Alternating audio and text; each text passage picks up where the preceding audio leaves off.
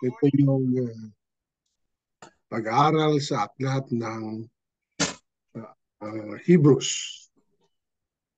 Ang aklat ng Hebrews isa sa pinakamagandang aklat na pag-aralan dahil marami tayong matutunan dito. Ano? Kung ito ay may kausap kayo na Mormon, ay itong aklat na ito ay isang aklat na nagtuturo sa atin na mali ang kanilang turo. Dahil ang kanilang high priest nandun pa sa Old Testament. No? Sa New Testament ay iba na yung ating high priest, no? Si Jesus Christ. Pag sa Madista, maganda rin na ito, no? Aklat na ituro sa kanila na wala na sila sa Old Testament kundi nandito na tayo sa New Testament. Ang aklat ng Hebrews ay para sa sermon. Dahil ito ay exhortation sa mga kapatid natin sa unang panahon, sa first century Christian, early Christianity, na gusto nang bumalik sa Jewish religion. Kaya una ay bakit tayo nag-aaral dito? No? Why should we study Hebrews? So yung aklat ng Hebrews ay help us to grow in our intimate relationship with Jesus Christ. So as members of the church, usually we decide to grow for our relationship with Christ. We will have a greater faith and improve our service with God. So this is one way of learning more our relationship with God, particularly with the Lord Jesus Christ, because the book of Hebrews tells us what he did for us also. Next, why we study is the book of Hebrews connect the dots between the Old Testament and the New Testament. Ito aklat na ito ay para siyang komentary ng Old Testament. So, more than any other New Testament book, Hebrews connects the dot between the Old Testament and the New Testament. So, dahil napakarami siyang ginamit na Old Testament actually, no? 35 quotations from the Greek translations of the Old Testament. Then 34 allusion work to support. So meron siyang ginagamit talaga nung nagaling sa Old Testament.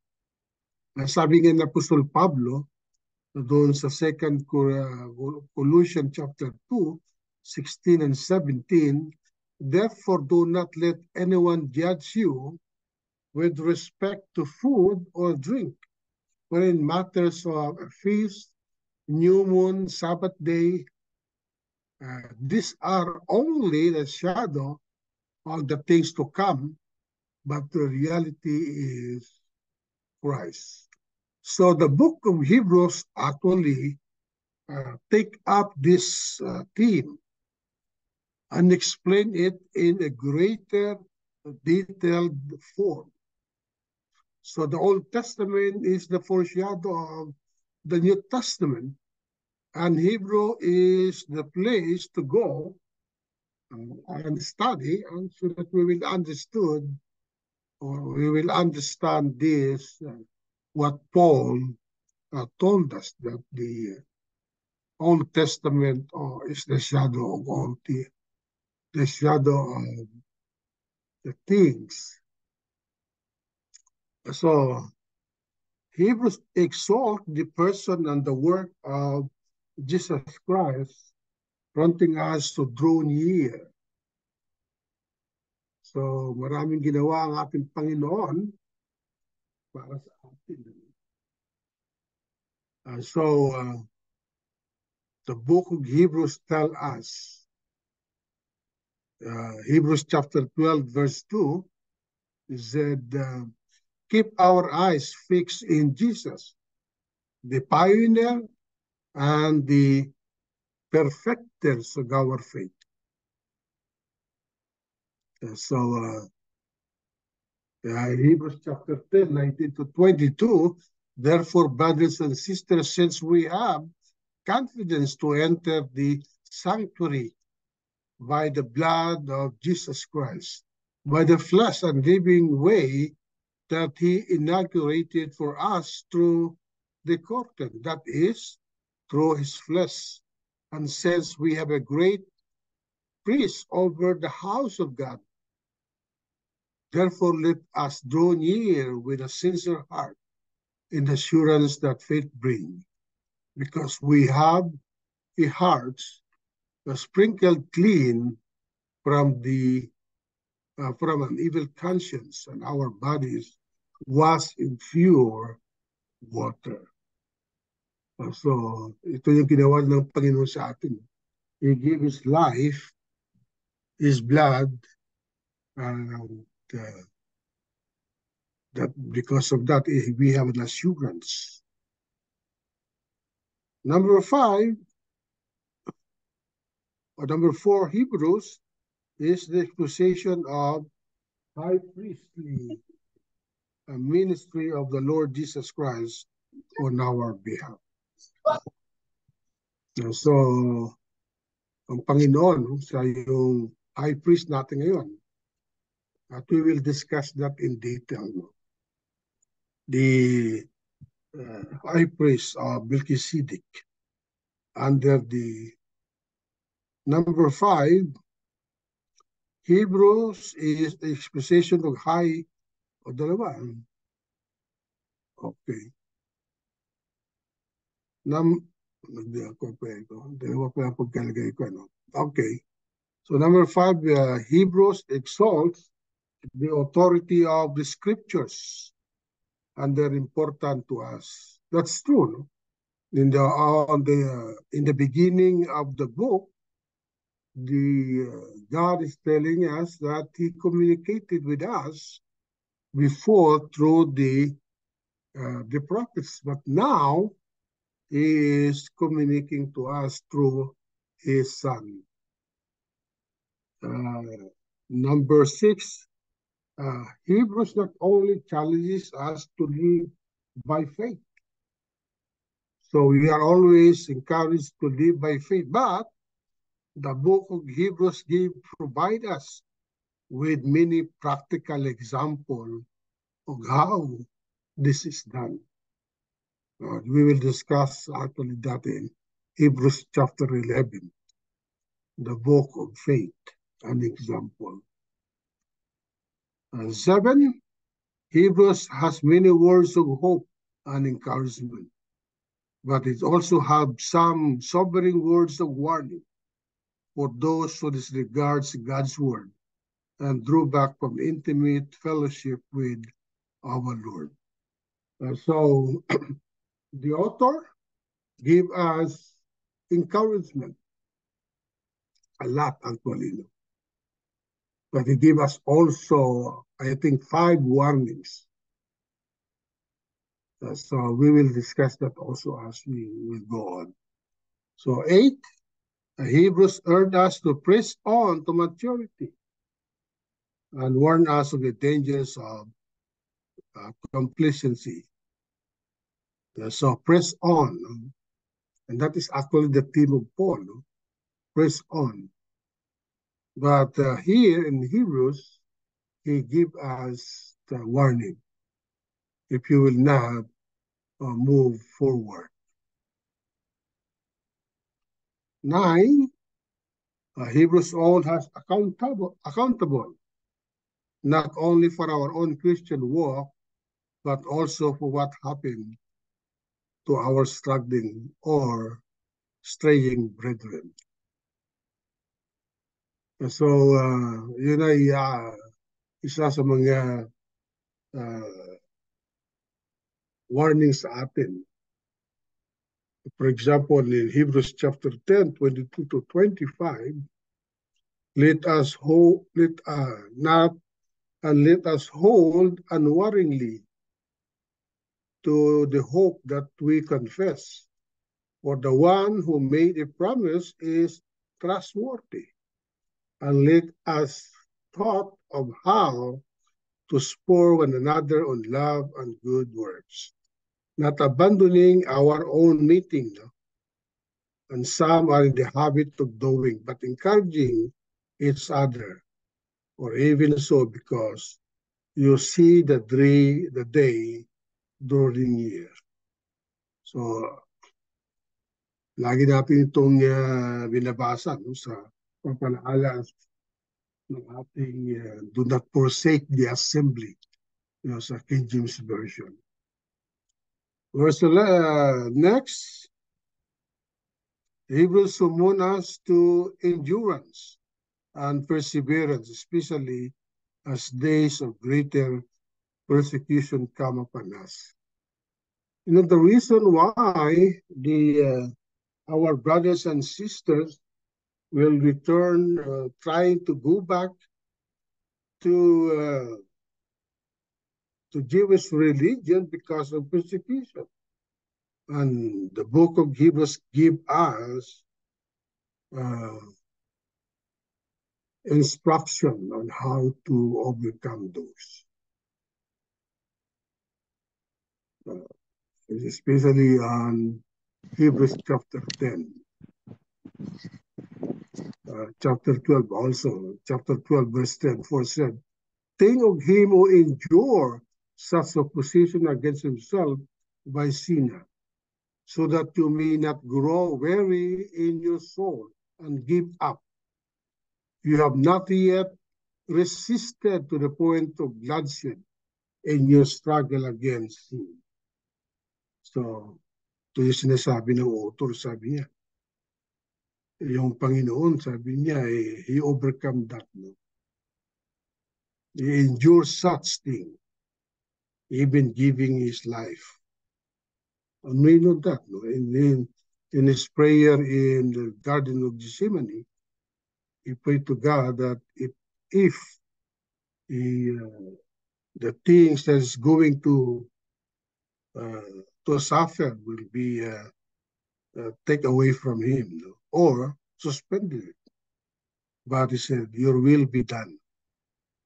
Number 12, Hebrews instruct us on how we should abide in Christ. We know in John chapter 15, the central text is that we need to abide in Christ. And that is very important to be abiding in him. But in the book of Hebrews, we cannot find that word, abide in Christ. But Hebrews exalt the person of Jesus Christ and his word, and exhort us to abide in his word. That is more important than this. No, we need to abide in his word, as God spoke to us through him. So yun ang mga dahilan kung bakit tayo nag-aaral, no? Ng aklat ng Hebrews. Paano natin gawin ito, no? So, how we'll approach this study? So our goal is to help us all understand the message of Hebrews as a book. So the message actually is the superiority of Jesus Christ. The book has several sections. So we will begin at the first section, work through the entire book. And we will begin in section with an overview of the entire section, and then we'll work out through the smaller segment of that section. So we will do that now. So the question is, who wrote the book of Hebrews?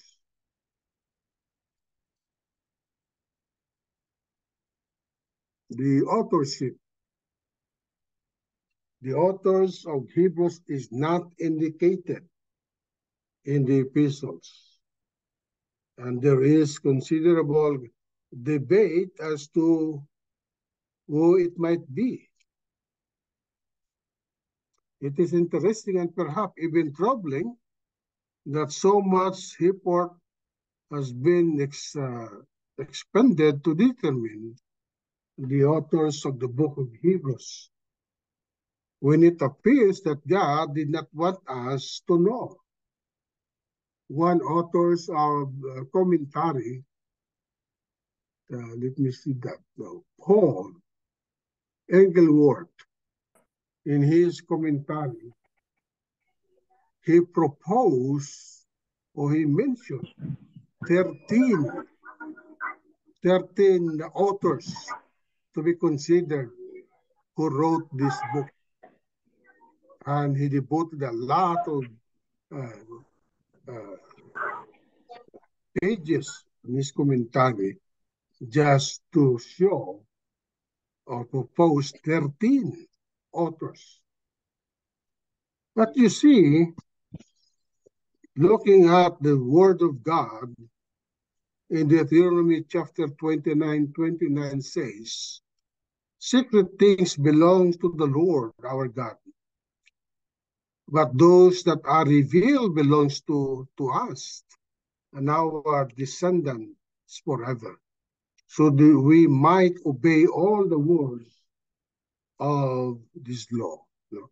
Lagi natin sinasabi ito pag may nagtanong sa atin at hindi natin masagot. Always saying the secret of the Lord's belong to Him. But furthermore, or a step ahead, a step further, it seems that Hebrews chapter 1, verses 1 to 13 tell us why the author did not mention his name or conceal his name. Long ago, at many times and in many ways, God spoke to our fathers by the prophets. But in last day, He had spoken to us by His Son, whom He appointed the ears of all things, through whom also He created the world. He is the radiance of the glory of God and the exact imprint of His nature, and He upholds the universe by the word of His power, and making purifications for sin, He sat down at the right hand of the Majesty on high. So it seems that this is the reason why He did not mention His name. He wants us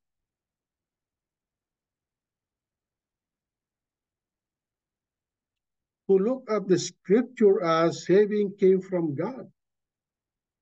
So the word of the scriptures are God's revelation to us, a revelation to which we do well to follow, to heed. So ito yung dahilan kung bakit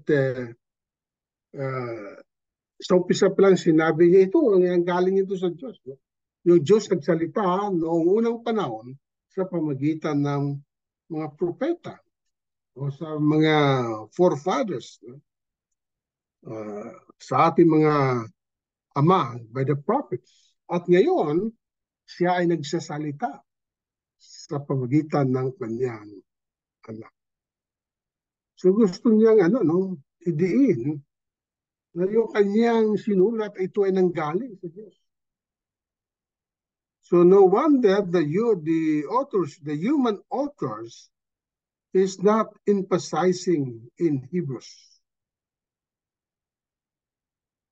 Although there are, sabi natin, the author of the book is not the anonymous. Dahil nang sinulat ito, kilala siya ng mga sinulatan niya.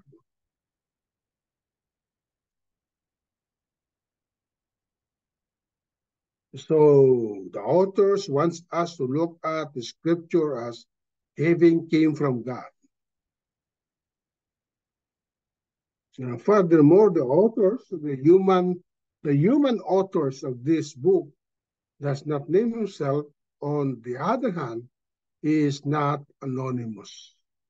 Parang kang sumulat sa isang no? Yung isang dalaga na gusto mo, hindi mo pinilagay ang pangalan mo. No?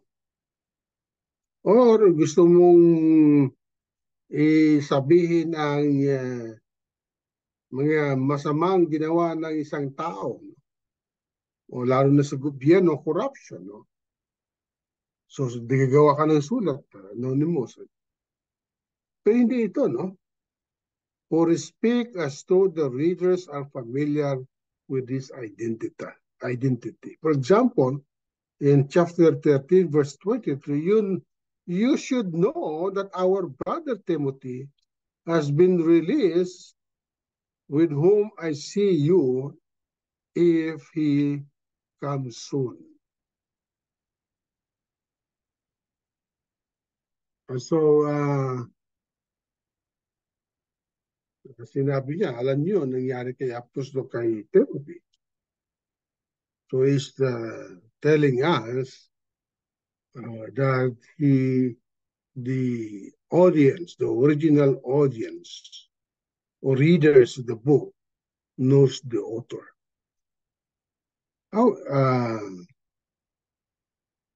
So this has to lead us to a number of different theories as to the identity of the author. So one of the theories that most accepted as the author of the book of Hebrews is Paul.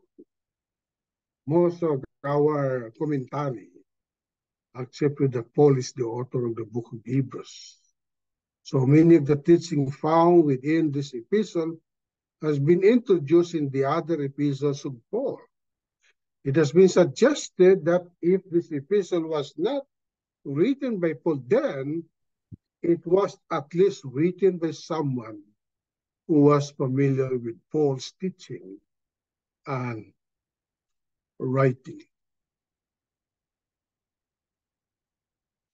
The Clement of Alexandria tells the tradition that he have heard that the epistle was written by Paul in Hebrews and translated in Greek by Luke. So we know that the New Testament are written in Greek, and later on they translated it to English and different languages. So another person that presented as maybe the authors of the book is Barnabas. So Barnabas is an early companion of Paul, was a Levite, and therefore would have been very well versed in the Jewish rituals. So the book of Hebrews actually a lot of things in the Old Testament is discussed, and probably Barnabas wrote this because of being a Levite before. But this is not in itself is sufficient to prove the authorship of this epistle. So I'm not a Levite or even a Jewish, but we have learned a lot of things about the Jewish ritual. We studied that in private or in school about the traditions of the Jews. Apollos.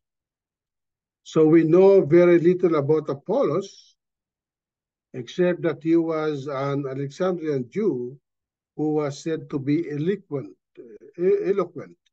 of speech. Of course, we know also Apollos as one of the leaders in the Corinthians, who assumed as one of parties in the book of Hebrew or book of Corinthians, First Corinthians. There is a division in the book of Corinthians, and one of them lead is Apollos. He was chosen as leader by the Corinthians. And Paul wrote about that in the First Corinthians. Number 4, Luke also was considered author of the book.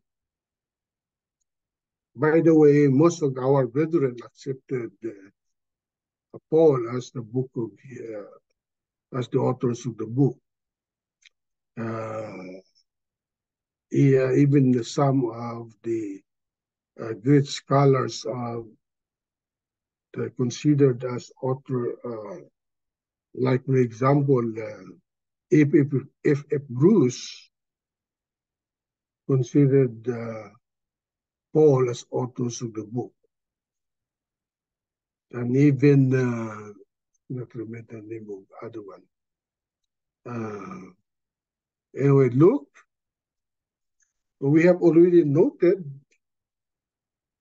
as one of the I didn't read it anyway. So that Eusebius is mentioning the similarity of Greek style was found in Acts and Hebrews.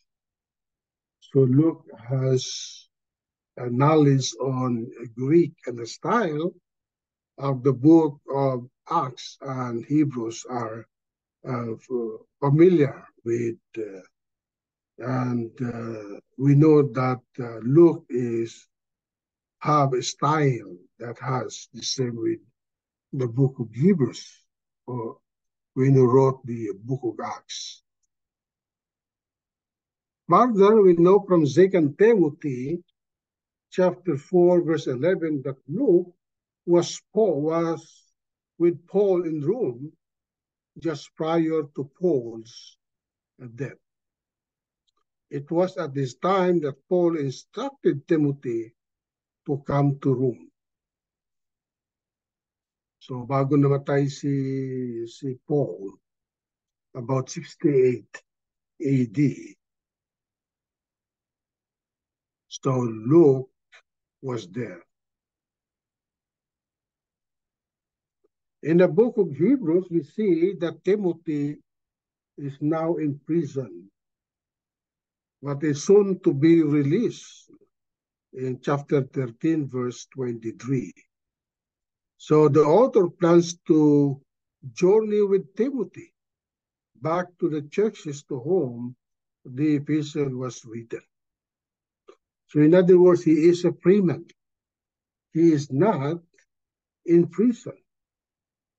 Take notice that our brother Timothy has been released, with whom, if he comes soon, I shall see you.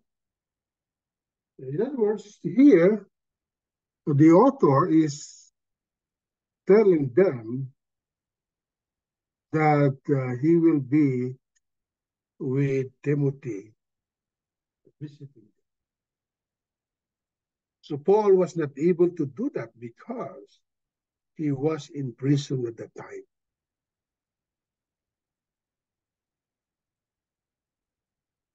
So in the next verse, the author delivers a greeting from the believers of Italy.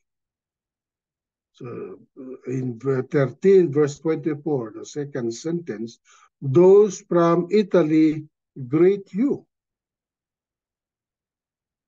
So Paul also in Italy, in Rome. So we can conclude that the epistle was written from Italy after Timothy had come to Rome in accordance with Paul's instruction.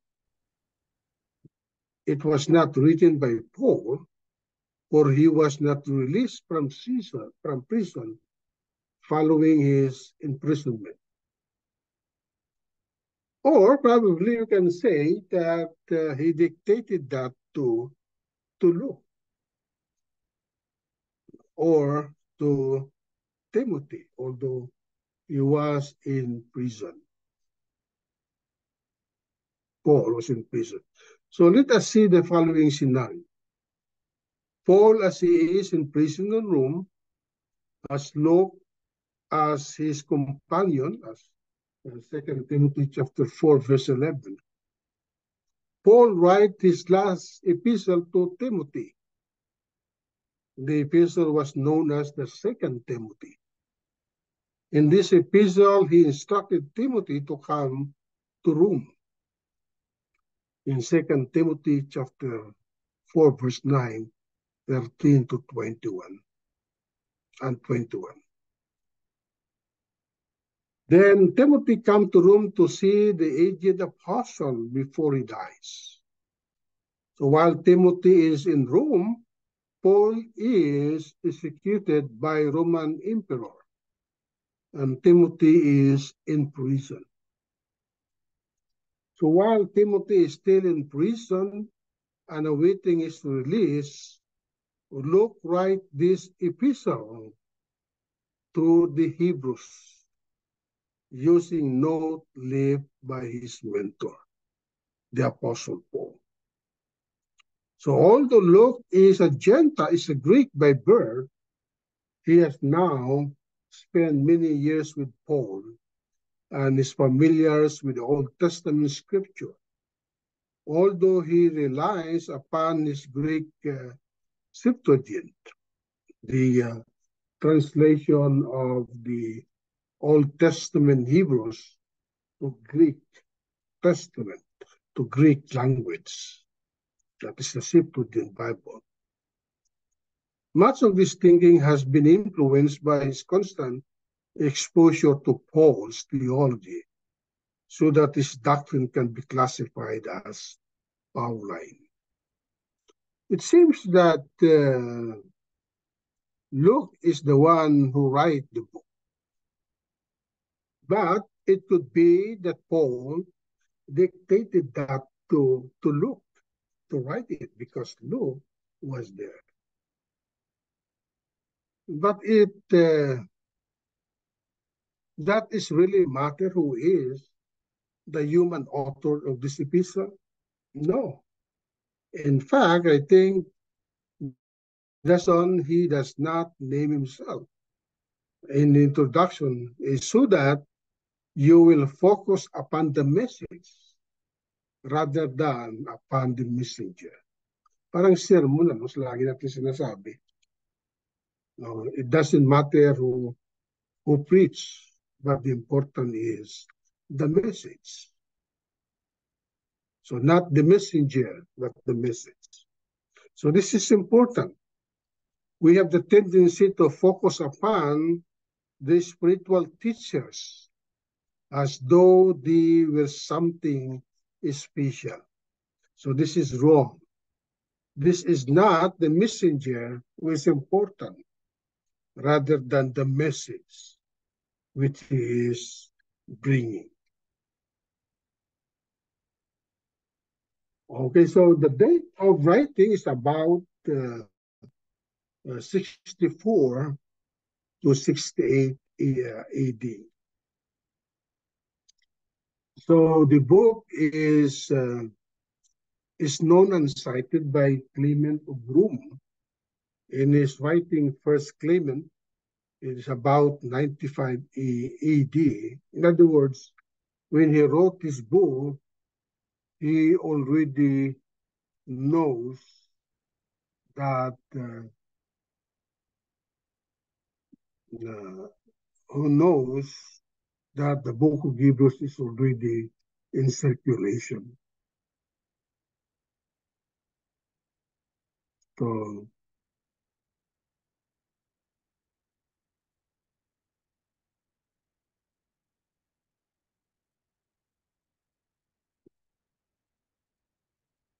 number two, the Hebrews bear no mention of the destruction of the Jewish temple in Jerusalem by Titus in AD 70. In other words, when the book was written, the temple is still there. Actually, the authors use, let me see that I'm going to find my, so the author would mention the temple in the present tense. No? They use a lot of, it seems that the temple is still existing at the time of the writings of the book of Hebrews. So he regards, the authors of Hebrews seems to regards the sacrificial systems of the Old Testament still be in operation. Number three, no? The reason why it is dated before 70 because the author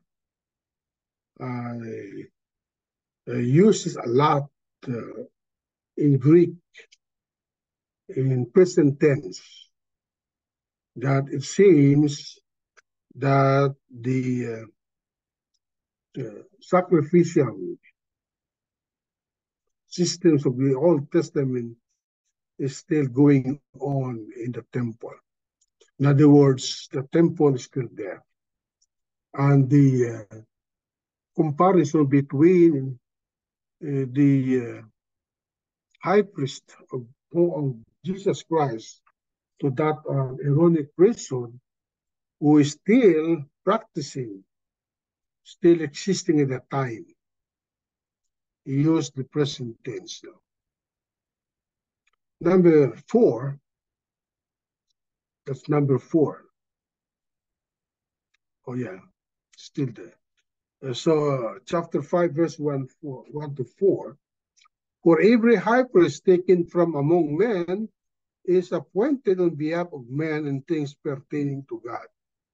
So in order to offer both gifts and sacrifice for sin, he can deal gently with ignorance and misguided, since he himself also is beset with weakness. And because of he is obligated to offer sacrifice for sins, as for the people, so also for himself, as no one takes the honor to himself, but receive it when he is called by God, even as Aaron was. So this writing is telling us that the continuing appointing of a high priest is going on at this time. Number four, ito pa, no? Hebrews chapter 8, verse 13, when he said, a new covenant, he has made the first obsolete. But whatever is becoming obsolete and the growing is ready to disappear. No? So hindi pa na nag-disappear. No? Nandun pa, handa nang no? Mawawala. Because the New Testament is coming in. So that alluded to that still the system, the Old Testament system of worship still practiced during the writings of the book of Hebrews.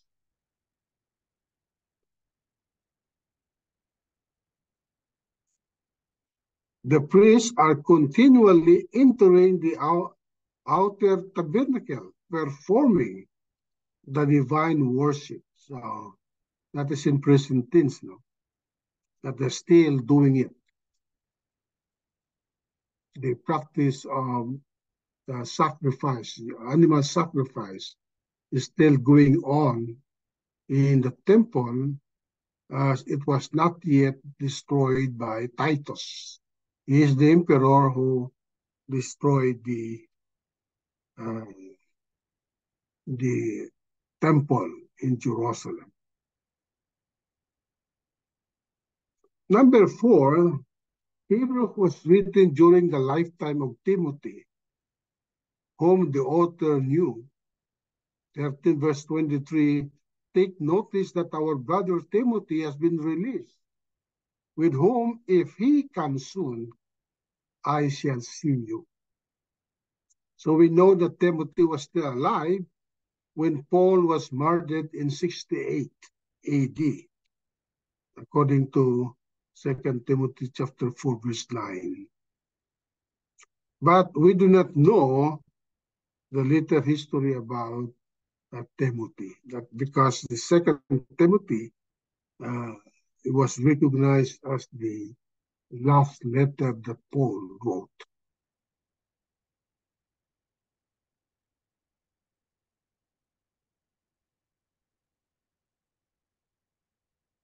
Now,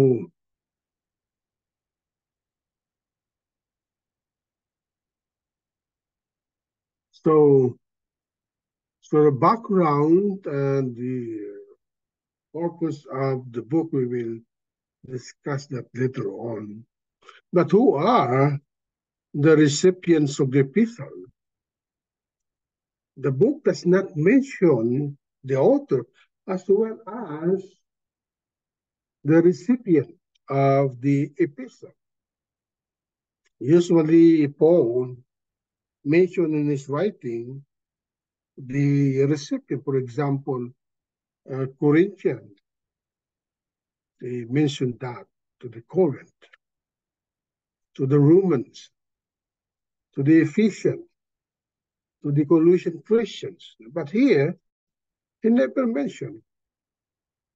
But at least 5 important factors about this audience. So the original audience, they are actually Jewish.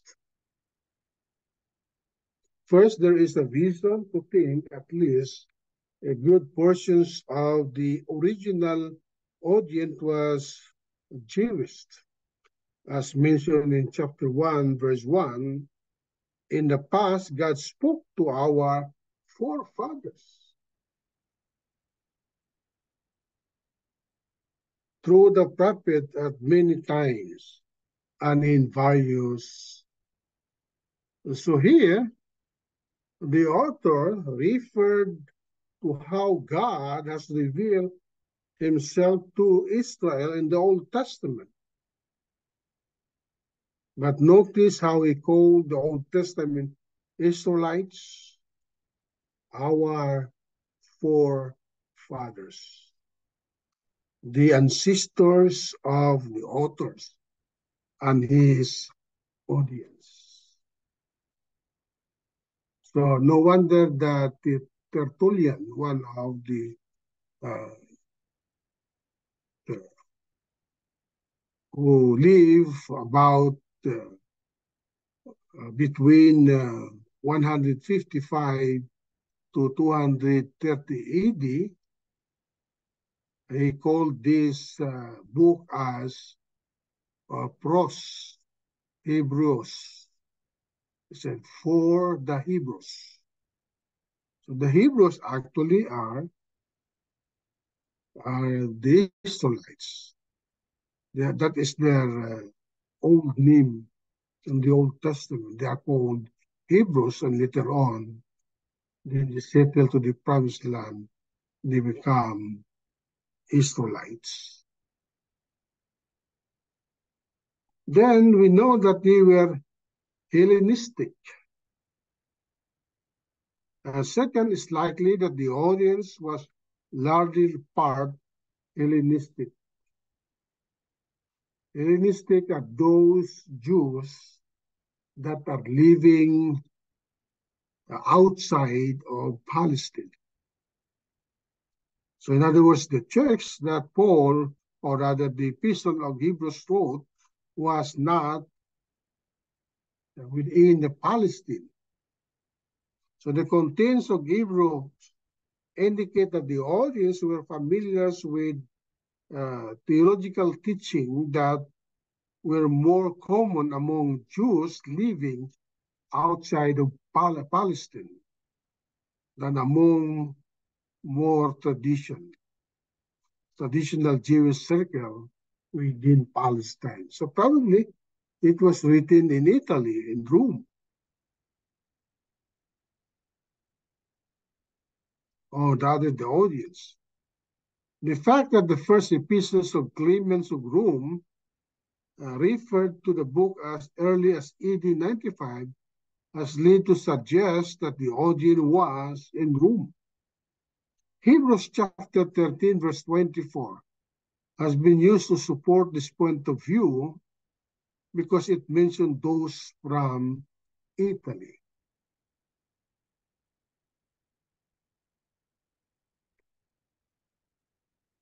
So that is the suggestion that they were Hellenistic because they are not, they are familiar with the teaching of Hellenistic Jews. Number three, the audience are immature. Third, the original audience of Hebrews were immature. Listen to what the authors describe them in chapter 5, verse 12. Though by this time you ought to be teacher, you need someone to teach you the elementary truth of God's word all over again. So notice that the audience has been a believer long enough for the author to say that you need to be a teacher now. They should have made doctrinal progress. But the author noted that needed to be taught again, the elementary truth.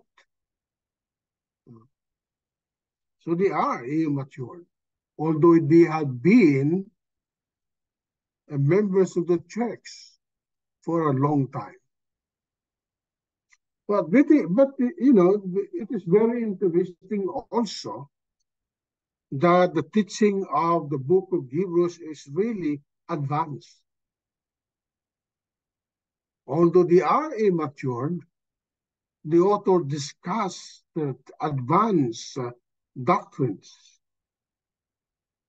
But yet, the author told them that they are immature.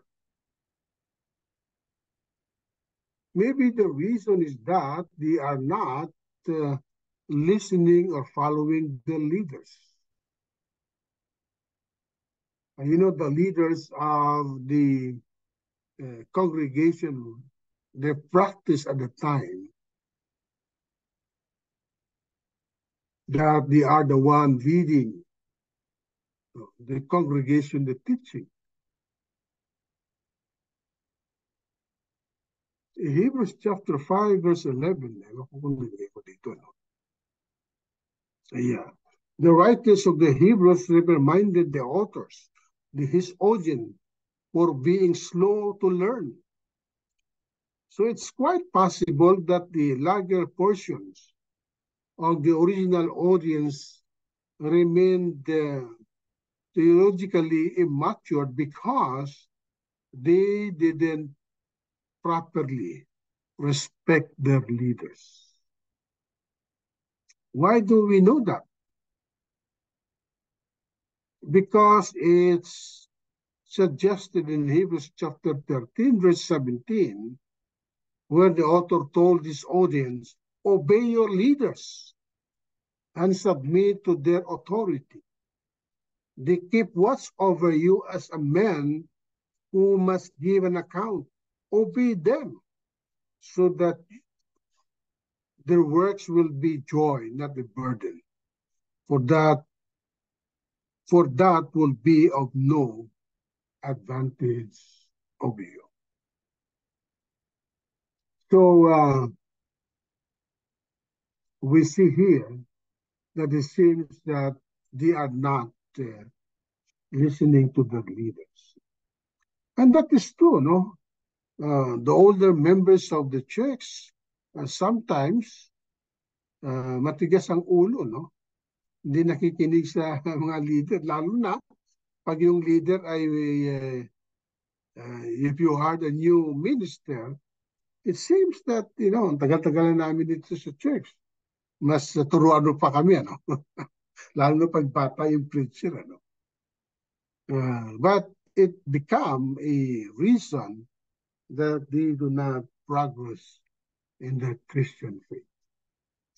Number 4, the audience are persecuted. For the original audience of Hebrews was persecuted. Maybe this is the reason why they are like to abandon Christianity and return to Jewish religion. There were two well-known times of persecution for Christians during the first century. And that may be, in fact, the Hebrews' original audience, at least indirectly. In AD 49, the Roman Emperor Claudius expelled Jews from the city of Rome. And around 64 AD, Emperor Nero persecuted the Christian in the vicinity of Rome. If it is true that the audience was actually from Rome, so they are experiencing persecution during this time in AD 49 and AD 64. And they are trying to abandon Christianity. He said in, let me see that. In Hebrews chapter 10, verse 32 to 35, the author drew attention to the suffering, at least in some in the audience, had experienced in the past. Remember those early days after you have received the light, when you stood your ground in a great contest in the face of suffering. And so the author telling them, oh, remember what you did before. You experiencing persecution, but you're still there. That's why I said, so do not throw away your confidence. It will be richly rewarded. So they experience the persecution, as the author telling us, and he exhorted them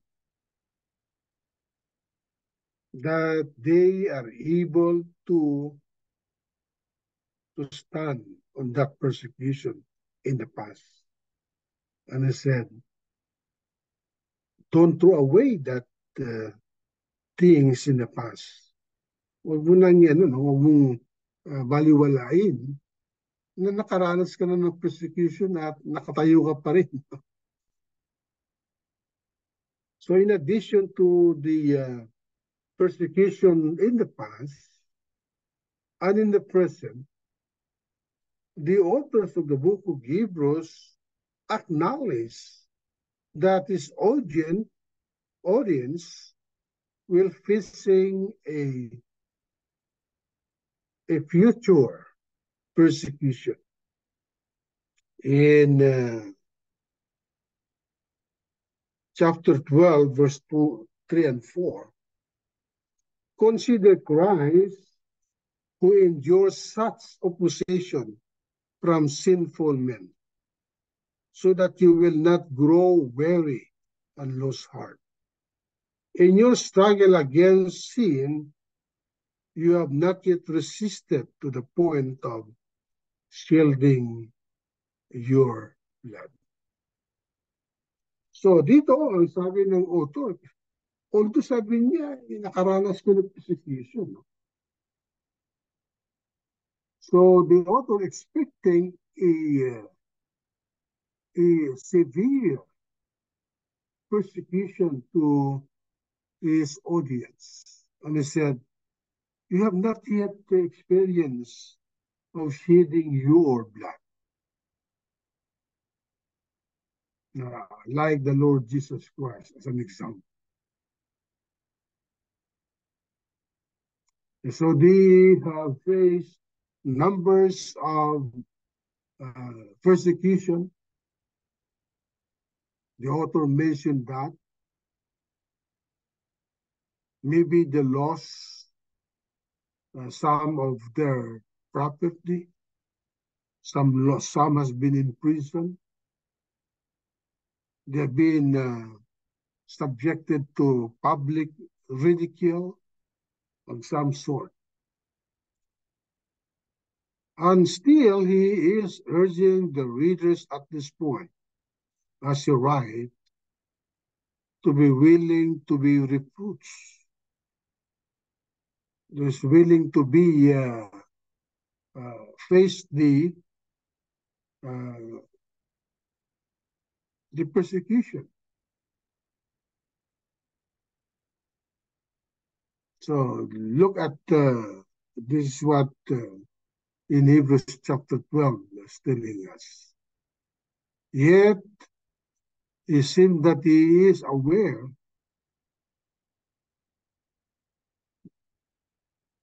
that some of them actually still standing on the persecution. But even at the time, they still consider to abandon Christianity because of that. That's why number 5, they are near apostasy.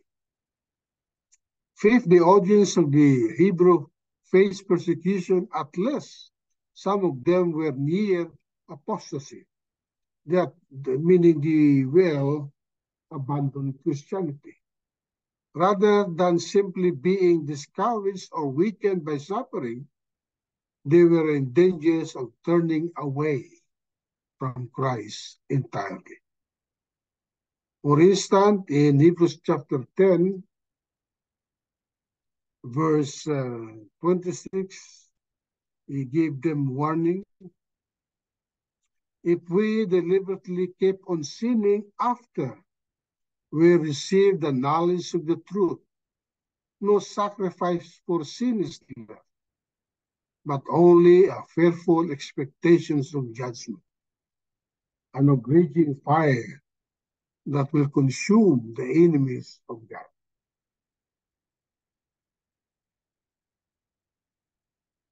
And so we need to be clear that the authors of the book of Hebrews was not concerned about a small sin. His warning is audience has the sin of abandoning Christ is, he said, no sacrifice for sin is left. This is not pity sin, as we could say, at we could, sabi natin, hindi lang maliit na kasalanan nito. But they are going to turn away from Christ. And the author reminded that if you abandon Christ, there are no more sacrifice for sins left.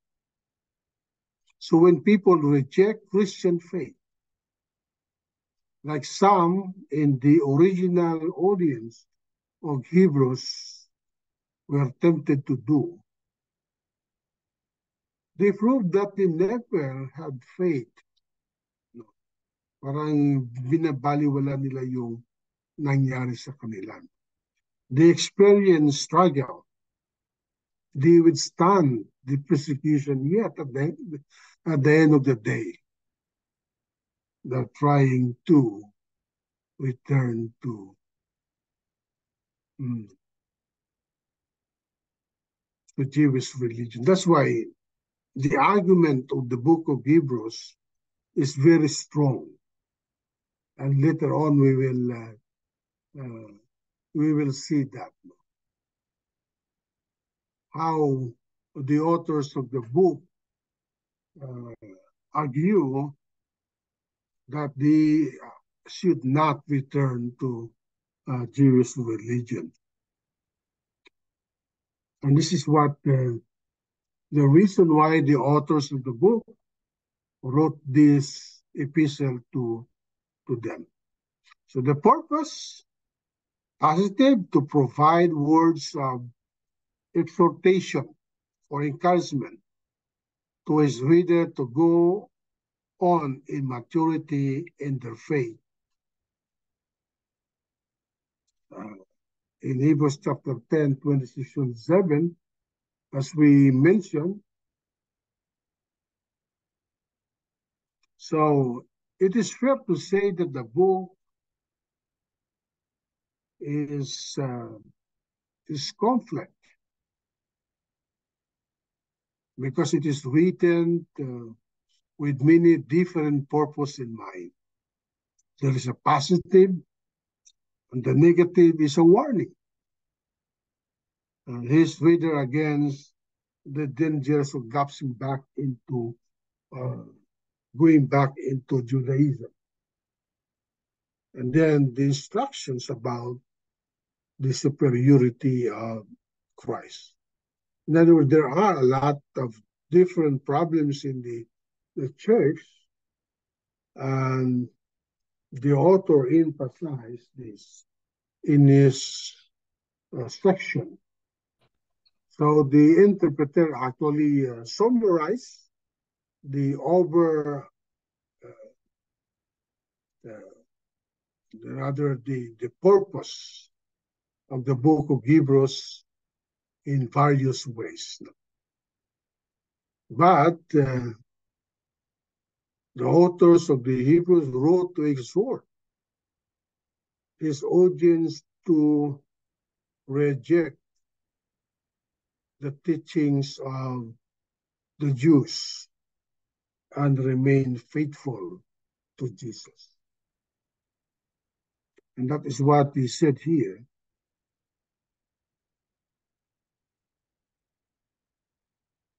Oh, yeah. Brother, I urge you to bear my words of exhortation. So the word I urge you derived from the Greek word parakaleo, the verbal forms of the Greek noun translated exhortation in the same sentence.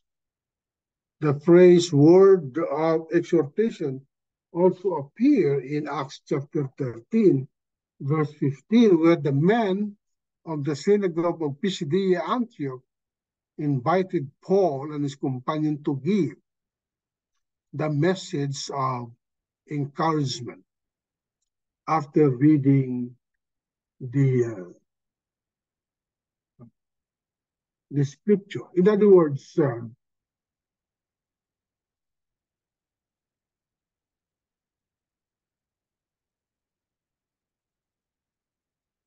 In other words, the word exhortation actually is the word used, uh, uh, designated word as we call it today as sermon, word of encouragement, or a sermon as we call it today. So every epistle or letters in the New Testament contain exhortation to his audience, but the book of Hebrews stands apart other New Testament epistle due to intensity of its exhortation. So sometimes the book of Hebrews was called as the book of sermons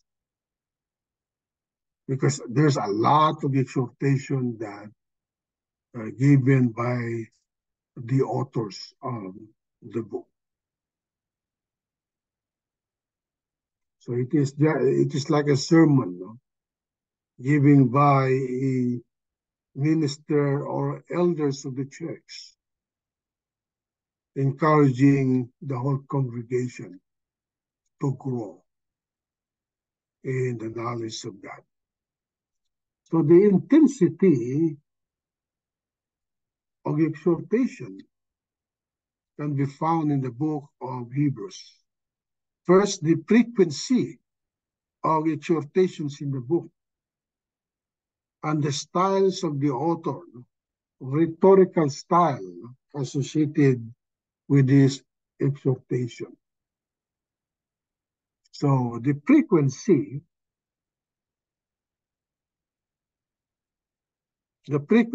of the author's exhortation help us understand the urgency of his message. These exhortations are implicit at a time. At least 30 times they appeal to be explicitly. In many occasions, the author used the Greek grammarian called hortatory subjunctive. Anong ibig sabihin nito? No? So the verbal form urge or employed or often translate lead us. Ayan ang tawag natin sa yung mga grammarian sa Greek. No? Hortatory subjunctive. Let us do this. Let us do that. For example, of this type of exhortation in chapter 4, verse 14 and 16. In verse 14, let us hold firmly to the faith we profess. In verse 16, let us then approach the throne of grace with confidence. So the author exhorted his audience by using imperatives. So let us, which often translated a direct order.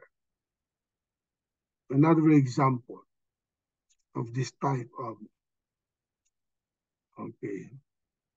chapter 12, verses 12 to 16. Strengthen your feeble arms and weak knees. No? That is an exhortation actually that is in the imperative. Make level paths on your feet. Make every effort to live in peace with all men. Be holy. See to it that no one misses the grace of God, that no bitter root grows up. See that no one is sexually immoral or is godless like Esau. So look at that, see.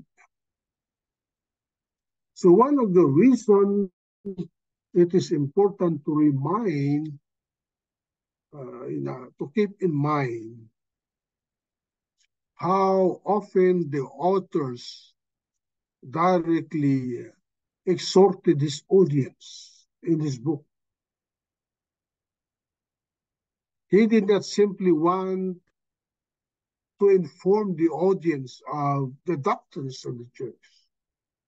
He informed them doctrinally in order to persuade them to adopt different attitude and action. Instead of thinking or going back to Jewish religion, their attitudes should be changed. And action should be, instead of going back, it should be forward. So this is what we mean when we call the book or a words of exhortation. So if we don't keep this in mind, we will miss the crucial dimensions of the book of Hebrews, the intensity of his exhortation. We will see this in our study, the intents of the author exhortation, reflected frequently and gather now the rhetorical style of the book of Hebrews. It is characterized as highly rhetorical. This is a type. This is a type of writing or speaking employed to have persuasive effect. By this, we mean that it employed many literary devices that were associated with persuasive oratory or urgent debate in the first century. So most likely, the person, the author is good in oratory. We have a lot of that in the Church of Christ, that they speak with persuasive oratory, like Brother Sincere. Talagang pag mag-preach ay oratory style. But it is actually, it is in a persuasive. What are some of the type of rhetorical style? One of them is we called synchresis in Greek. Synchresis. Synchresis is a detailed comparison between two or more things designed to convince the audience to affirm the speaker point of view.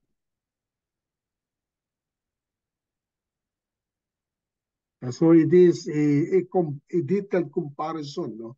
So makikita mo yung sa ating pag-aaral, for example, in Hebrews chapter 17, chapter 7, verse 11 to 20, the authors of the book of Hebrews give his audience a compelling 8-point comparison between Melchizedek and Christ.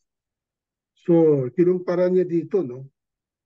This is a type of rhetorical style, and we call that synchresis, where the author gave 8-point of comparison between Melchizedek and Christ. Their parentage, the genealogy, the birth, the death, the office, the action, the status, and achievement. That is how he give us a compelling reason to accept Jesus Christ as the high priest in the order of Melchizedek.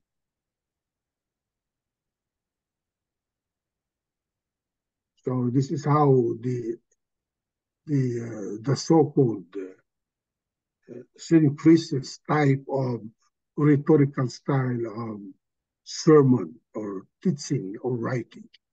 Another device that the authors use is, we call that exempla.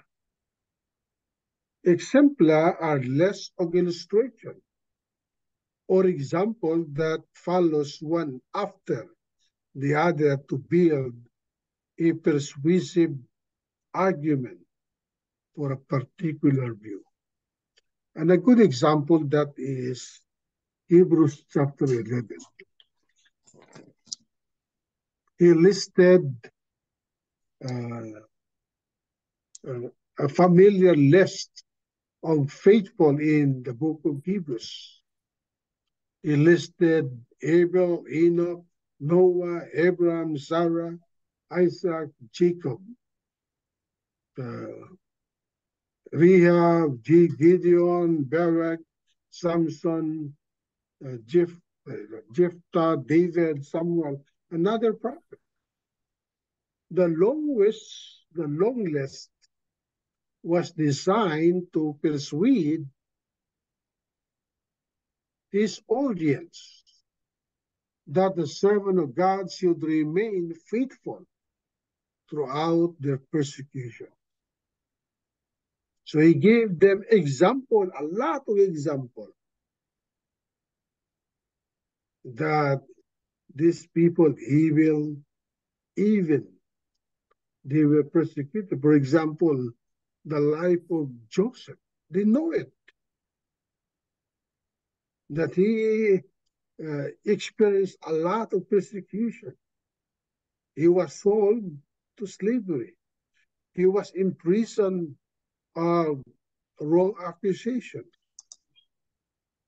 But God has a purpose in his life. And that is how he built his exhortation to them, making example, to persuade them to remain faithful in Christ. And the third rhetorical style is known as the call wahomer. It is an Hebrew expression which is well known during the time and the rabbinical tradition that may be translated the light to heaven. I could not remember that in English. We have that kind of argument from less to greater. Is that a synopticity? I could not remember. Or simple to complex. No? Yun ang argumento niya. No? So he built up from small to greater, to simple to complex. This type of argument is maglagay siya ng kaunti lang, tapos bigyan niya marami. No? For example, in Hebrews chapter 10, verses 28 to 29. Anyone who rejects the law of Moses died without mercy on the testimony of 2 or 3 witnesses. Then he said, how much more severe do you think a man deserved to be punished who has drowned the Son of God underfoot? So here the authors begin with the premise that the audience understood the punishment of those who rejected the law of Moses was death. Then he pressed his own audience further by arguing, how much more? How much more punishment should come to those who tramp underfoot one that is greater than Moses? You see, before the Hebrews chapter 10, he gave them a sermon that the Lord Jesus Christ is greater than Moses. So the person who will not abide the law of Moses will die. But the person who is greater than Moses, yun ang tanong niya, how much more you will receive a punishment to a person that is greater than Moses? That is the argument of Cole Wahomer. From simple to complicated, from the argument of, there was English and I could not remember. No? So these are the example. We will learn that as we go on in the book of Hebrews. So what is the goal of exhortation?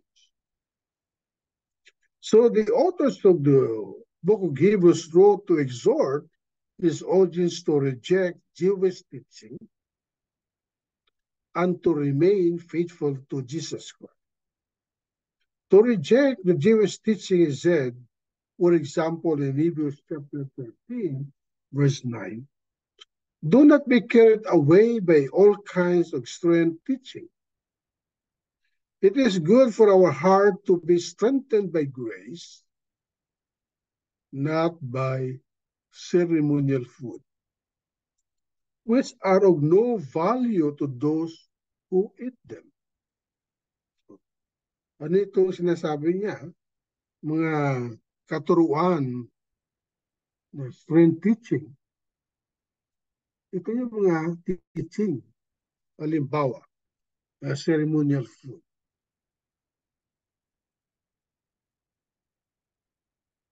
So we noted that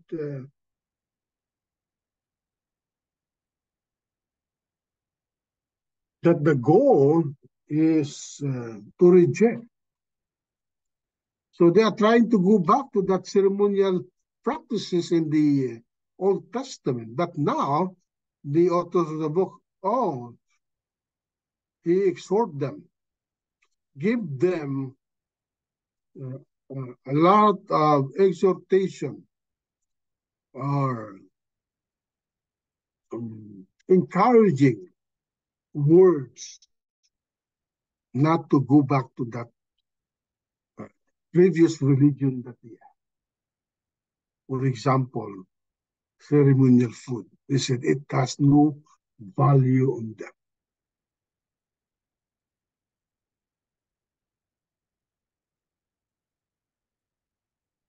You see, the Hebrews are suffering from persecutions, and that this persecution tempted them to go back to Jewish religion, which will lead them to apostasy. We know that in the first century, the Jews already being members of the community of the Jews, they are already received a lot of persecution. They will pay special taxes. For example, and from time to time, they have persecution. So often the Jewish communities in the Roman Empire were free to observe their faith, although they have sometimes persecution, for example, paying a lot of taxes. So early on, the same true with Christians, because they were closely identified with Judaism, they enjoy such thing like the Jews. But time passed, the Christian identification as a Jewish sect began to disappear. So, yung identity ng Kristiyano ay lumilinaw, no? Habang nakikita ng mga Hudyo, iba ito. No? Remember, sometimes they are worshiping in the synagogue. So in fact, the book of Acts report the event in the days of Paul that the Jewish synagogue rejected followers of Christ and encouraged the local authority to mistreat them. So here is now they're facing persecution not only from the government, but the Jewish religion itself. The authors of the book did not address some sort of issue, but his emphasis dealt with the erroneous belief and practice. He did not discuss how these people mistreated them, but they showed them that their practice and belief are wrong in the sight of God.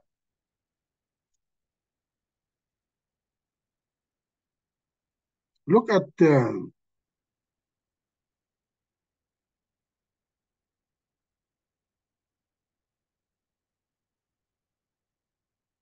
okay, so look, I didn't see, let me see if I put it. Wala, no, hindi ko.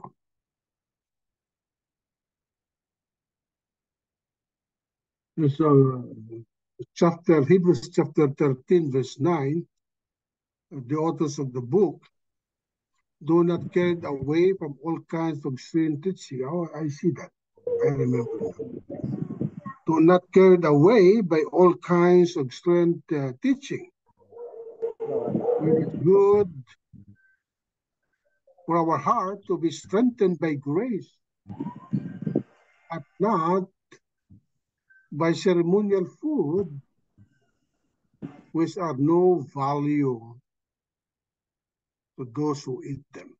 So in this verse, the author contrasted between strengthened by faith, by grace rather, with being strengthened by the ceremonial food.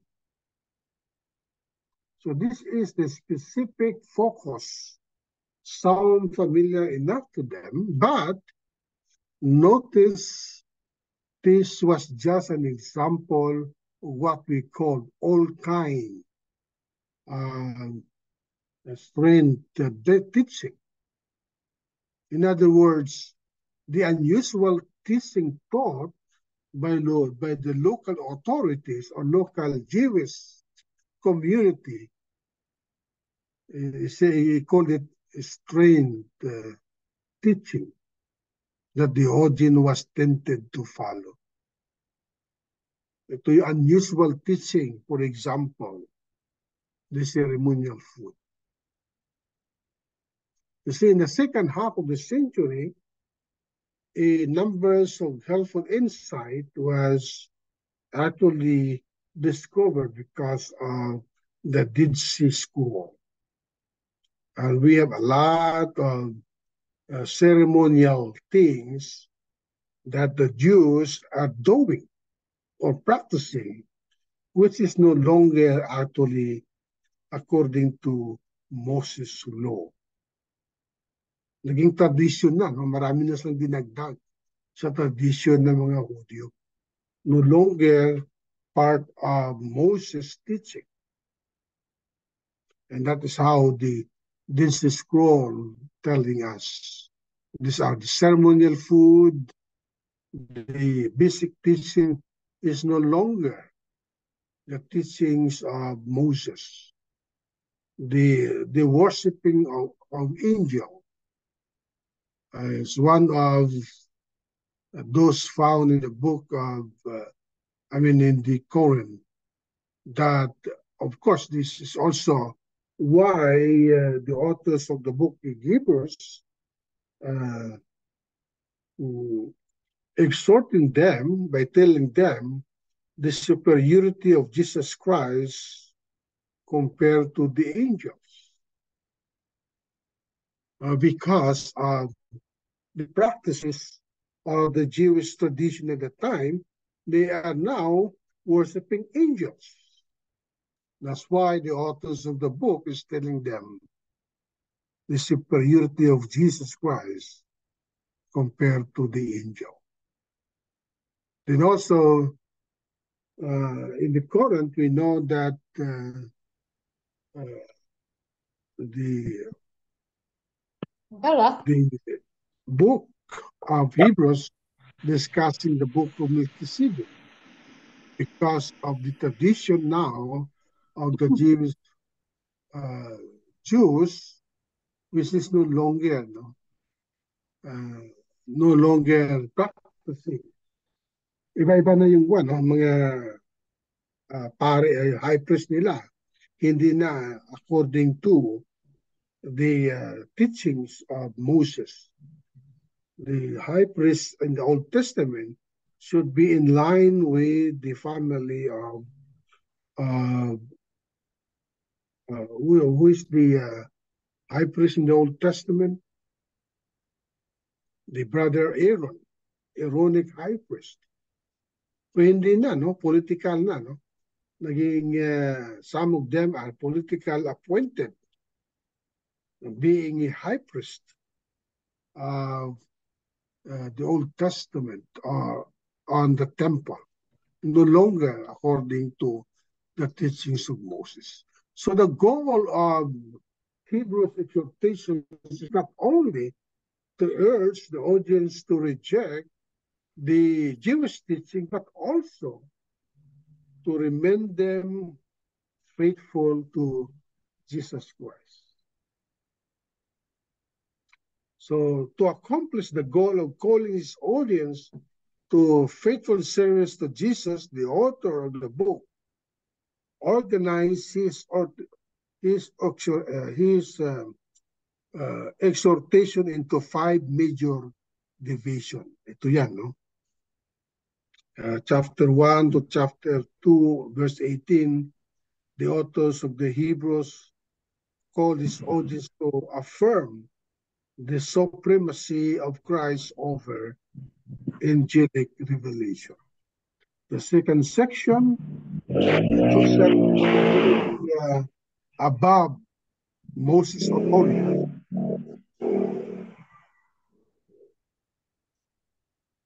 First, no?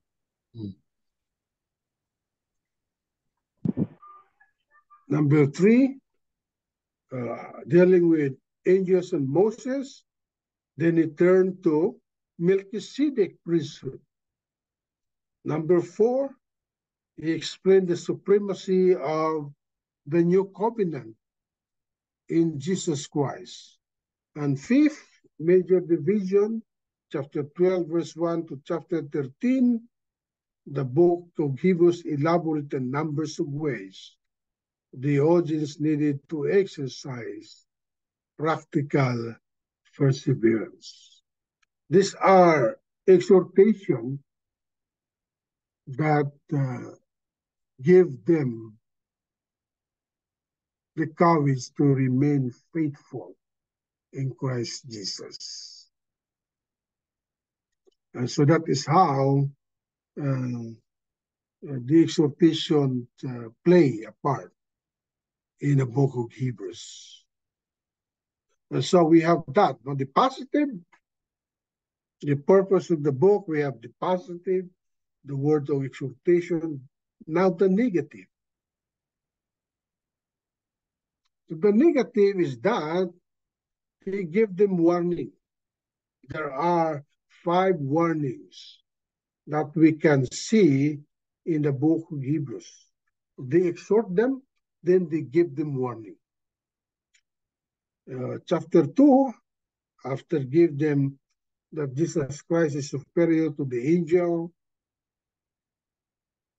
he said, beware of neglecting salvation in chapter 2. Then beware of not entering into rest. Chapter 3 to chapter 4, verse 13. Beware of not going on to maturity. Chapter 5, 11 to 6 to 20. Beware of insulting the spirit of grace. Chapter 10, verses 26 to 31. Beware of indifference. Chapter 12, 18 to 29. So all of this we will discuss as we go on.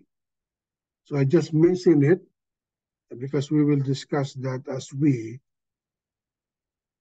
study the book of Hebrews.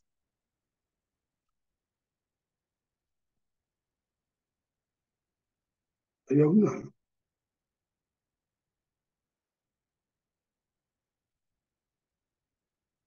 Okay. Number 3, purpose of the book is to instruct his readers among the superiority of Jesus Christ.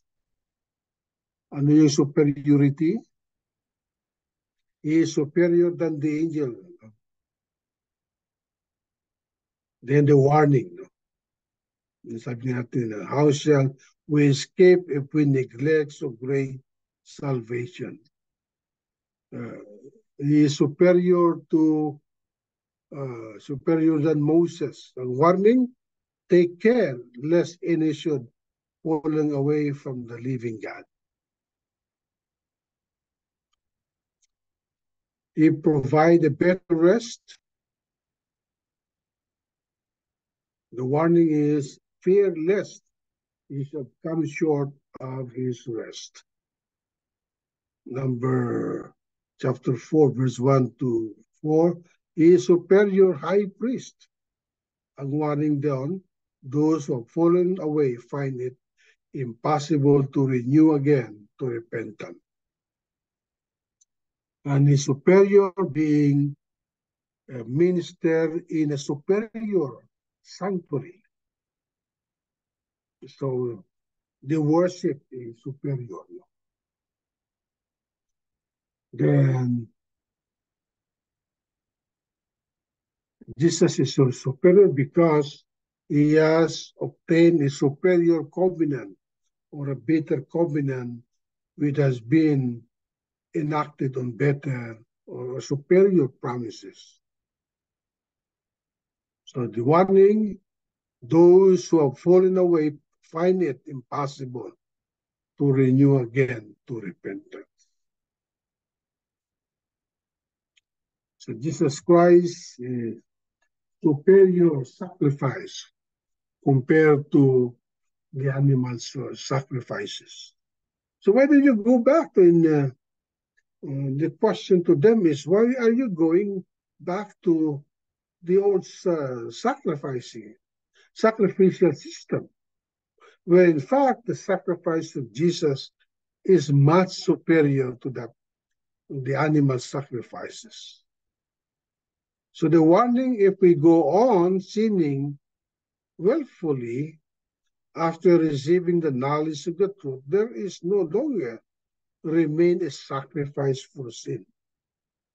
Alam mo na the sacrifice in the Old Testament, in the temple, is inferior. It could not take a sin. Why you go back there? So the warning is, you know it. And if you know it and continue to go back, then there is no longer remain a sacrifice for sin for them. So there is an exhortation and there is a one. And the reason for that, of instructing them the superiority of Jesus Christ so that they will remain faithful, faithful to the Lord Jesus Christ. They're all aspects of basic warning. It's warning against not abandoning Jesus Christ.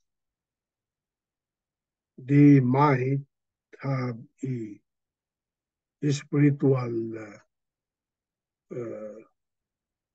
apostasy, and they could no longer return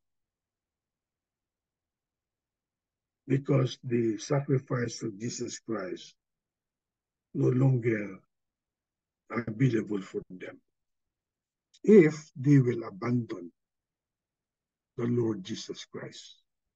They should remain faithful, but at the same time, they should reject the teaching of the Jewish religion.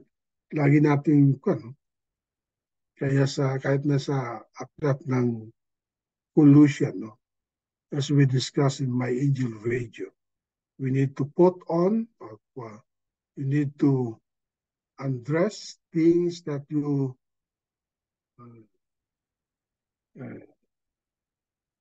clothed before. You have to put out and then put in the Lord Jesus Christ.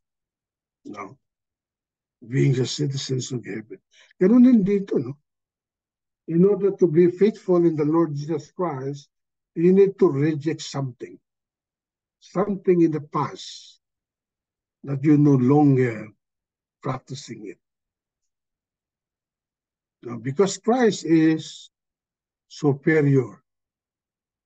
So that is how the message of the book of Hebrews, Christ is superior, is better than what you left before. Even to us, Filipinos, we have, in my part, I left cathedrals. We left a lot of, established religion. Kaya sa ka nagsisimba sa maliit na chapel. But still, although it's a small chapel, it is greater than in our old religion. And that is how the book of Hebrews will encourage us to remain faithful. Okay, so next time we will study when God spoke in the best way. Now, that is chapter 1. Okay, so